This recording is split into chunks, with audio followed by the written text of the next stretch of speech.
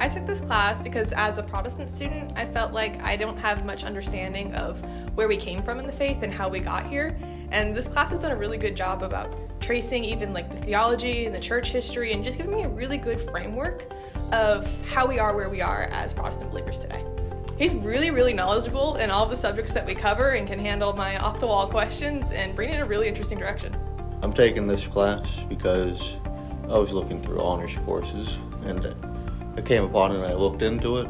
It seemed like a very interesting class and I thought it would be fruitful for growing my faith. And it's done that. I think you should take the honors version since projects are a better way to show your expertise in a subject, and it allows you to go deeper into the subject than memorizing facts for a test.